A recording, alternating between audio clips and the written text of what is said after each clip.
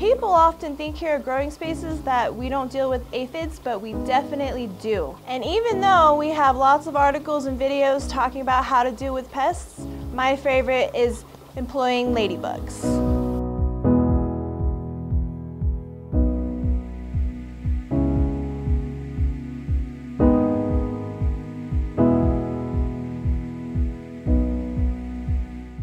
So the best time to release ladybugs is going to be dusk or dawn, in that cool period of the day. Right now our 42 isn't as well established with shade, so it was really important to put them in the evening time. So if you're just starting a new dome like we just did in the 42, we're still establishing a habitat, so we're really wanting to encourage the ladybugs to stay.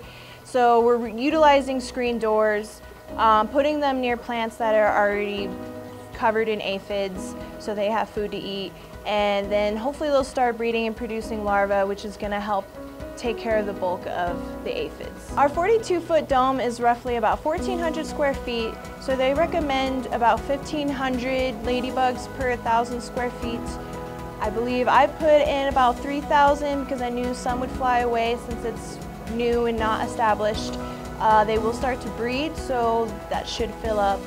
And you can order ladybugs pretty much on any online gardening outlet, and I found that they can store in the fridge for up to 2 weeks. So that'll give you a little bit of time to get them out at the perfect time, get established in your garden so they have something to eat. And super fun fact is ladybugs can eat up to 5,000 aphids in their lifetime, which is super awesome for us gardeners.